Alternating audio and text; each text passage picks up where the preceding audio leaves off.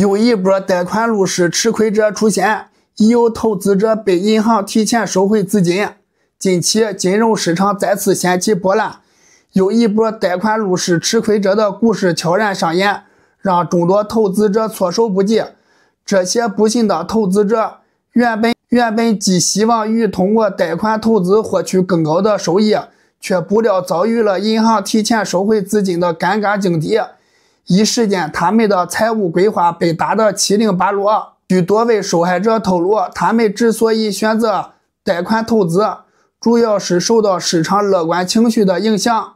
认为当前的投资环境能够带来可观的回报。然而，市场风云变幻莫测，突如其来的政策调整、经济波动或是项目风险暴露，都让原本看似稳健的投资计划变得微微可及。银行方面在风险控制的考量下，不得不采取提前收回贷款的措施。面对投资者的不解与愤怒，银行解释称，这是基于对当前市场环境的审慎评估，以及对贷款合同的相关条款的严格执行。尽管银行此举在法理上站得住脚，但在情理上却难以让投资者接受。此事件也再次引发了社会各界对于贷款投资风险的关注。专家指出，贷款投资本身就是具有较高的风险性，投资者在做出决策前必须充分了解市场动态，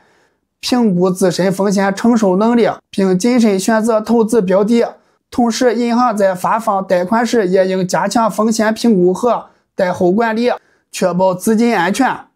随着事件的持续发酵，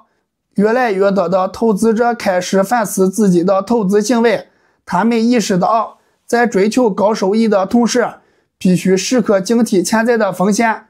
而对于那些已经遭受了损失的投资者来说，他们更需要的是冷静面对现实，积极寻求解决方案，以减轻损失并重新规划自己的财务未来。只有这样，我们才能在波涛汹涌中稳健前行，实现自己的财富梦想。关注我，给你带来更多的资讯。